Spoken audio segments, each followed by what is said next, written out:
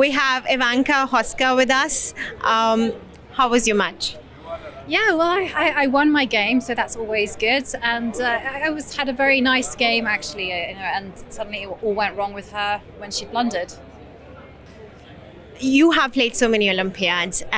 This is another Olympiad for you. What is special about this Olympiad? Well, it's my very first time in India. So, it's the very first time that we have so much enthusiasm, so many supporters. And the fact that the Indian Chess Federation put this on within like 3-4 months, I mean, that's just absolutely incredible. So I have to say, very well done. Lovely. Thank you so much. Good luck for the future tournament, for the games. Thank you so much for talking to us. Thank you. Thank you.